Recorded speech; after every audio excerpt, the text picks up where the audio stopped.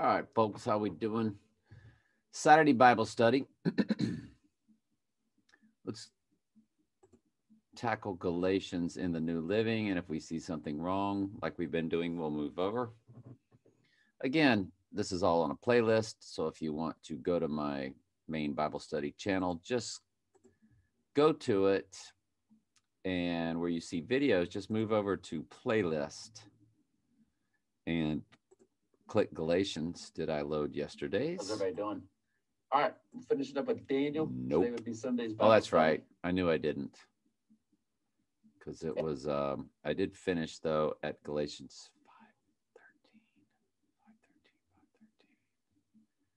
5:13. So was the next one 5:14? And it was, so I only have to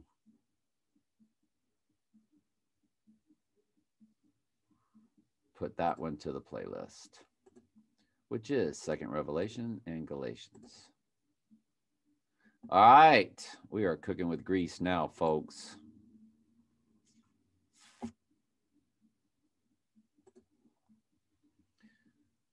So the end of the chapter is, let us not become conceited or provoke one another or be jealous of one another. Let us not be desirous of vainglory, provoking one another, envying one another. All right. Let's go back to the New Living. Dear brothers and sisters, if another believer is overcome by some sin, you who are godly should gently and humbly help that person back onto the right path. That whole stuff about judge not lest ye be judged doesn't mean don't judge. It goes on to tell you, don't try to help somebody with, say, their prideful ways, using the word pride, being prideful, saying, I did this, I accomplished that. Their pride, when God, of course, has ordained everything. So anything good or bad, God's ordained it. And he ordained it all at the foundation of the world. Don't help them with their pride while you're being a liar or while you're committing fornication or while you're walking around with a filthy mouth, telling dirty jokes and cussing. Remove the log from your eye, then you can help them with the speck in their eye. So once you've removed the log in your own eye, then you're walking that straight path. And again, we just went over yesterday, those deadly sins, those that do such things shall not inherit the kingdom, the deadly sins of Galatians 5:19 through 21. But 1 John 5:17, not all sin leads to death. And that's that little bit of pride you never quite get rid of. Now, you will quit saying proud, pride, getting out of, pagan holidays. I mean, you'll stop, but you won't stop looking in the mirror. You won't stop wearing clothes that make you feel good, look good in the mirror. That sense of you're still trying to impress people with you. There's still, you never get rid of your overall sin, but you will be conformed to the image of his son, like it says in Romans 8:29. So, dear brothers and sisters, if another believer is overcome by some sin, you who are godly or who are walking that narrow way, who are living that repentant life, should gently and humbly help that person back into the right path and be careful not to fall into the same temptation yourself. Share each other's burdens, and in this way, obey the law of Christ. If you think you are too important to help someone, you are only fooling yourself. You are not that important. Pay careful attention to your own work. For then you will get the sanctification of a job well done, and you won't need to compare yourself to anyone else.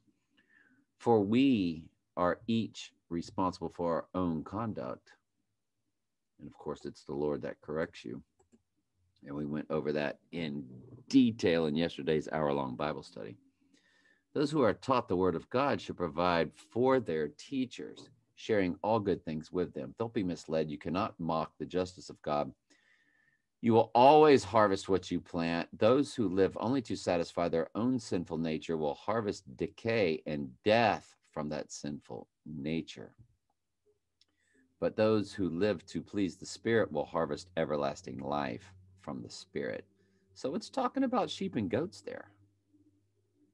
Not all those people are saved. Not everyone that says to me, Lord, Lord, claim Jesus. Jesus says, I never knew you, because he's the one that has to bring you through the path to righteousness and repentance. We went over that in detail yesterday. That decay and death, that's hell. Hell is the grave. The wages of sin is death. You're raised, you're judged, and you receive a second death by fire. Revelation 20. Check out my Hell is Not Eternal Torment playlist on my other YouTube channel, which I'm sure you all know if you're on this channel.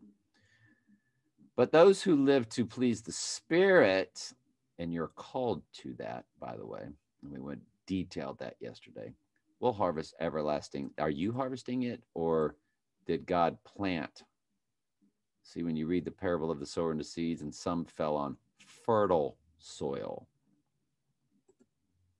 Who's the sower? Who's the potter? Who's the clay? Who's the seeds? If you're not sure, ask me in the comments. At just the right time, we will reap a harvest of blessing if we don't give up.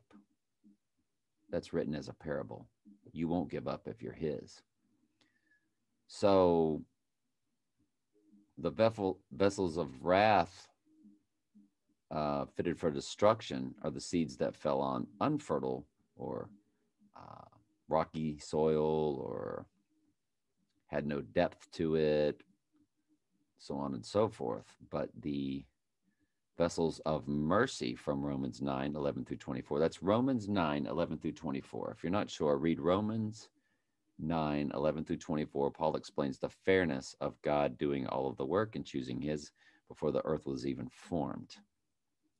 Sheep are born lost. Goats are born goats. And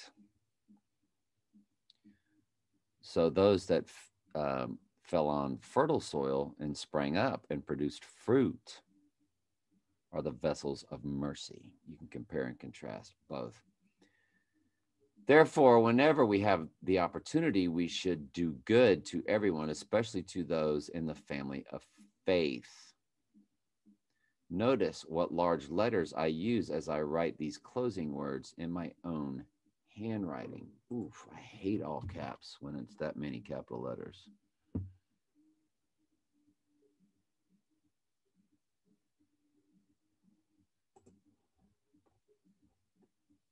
You see how large a letter I have written unto you with mine own hand. He's talking about the long letter. He's not talking about how large the letters are. So that's why we always go back and check stuff out in the King James, because the NLT is a horribly watered down version, but it does help us. But you really got to know what you're doing. So that's why we're doing these studies, right? So again, continuing on in Revelation, again, I teach Revelation. I've got 2 different Revelation Bible studies on that playlist from this channel, this Bible study channel. So start at the beginning of both to really absorb and learn Revelation. And before the throne, there was a sea of glass like unto crystal. And in the midst of the throne and round about the throne were 4 beasts full of eyes before and behind. And the first beast was like unto a lion, and the second beast was like a calf, and the third beast had the face of a man, and the fourth beast was like a flying eagle. And the 4 beasts each of them 6 wings about him, and they were full of eyes within, and they rest not day or night, saying, Holy, holy, holy, Lord God Almighty, which was because Jesus came in the flesh, which is, he's now here in the Holy Spirit, and which is to come because he will return in the flesh, remove his church, and put the wrath on the goats and the earth to cleanse it. And when those beasts give glory and honor and thanks to him that sat on the throne, who liveth forever and ever, which is God the Father, the 24 elders fall down before him that sat on the throne and worship him that liveth forever and ever, and cast their crowns before the throne, saying, Thou art worthy, O Lord, to receive glory and honor and power, for thou hast created all things for thy pleasure. They are and were created. And if you want to get an idea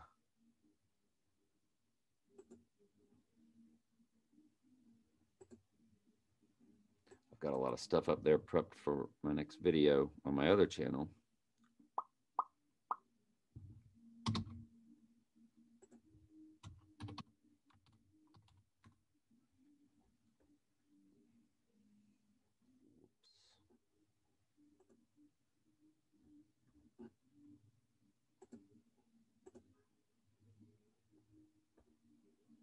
Declaring.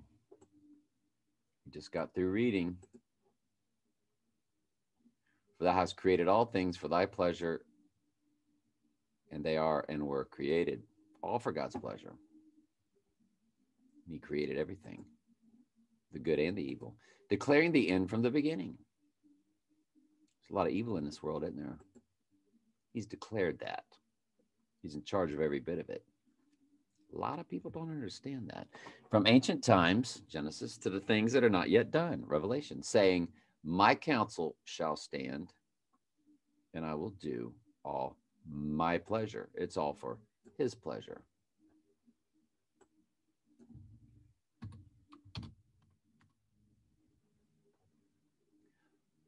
God said, I form the light and create darkness. I make peace and create evil.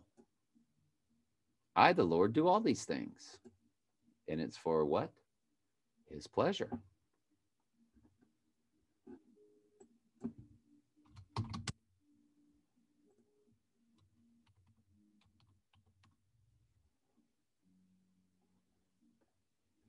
The Lord hath made all things for himself.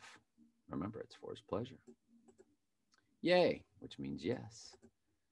Even the wicked for the day of evil. And the day of evil is the abomination that causes desolation. I love y'all very much. Ask questions.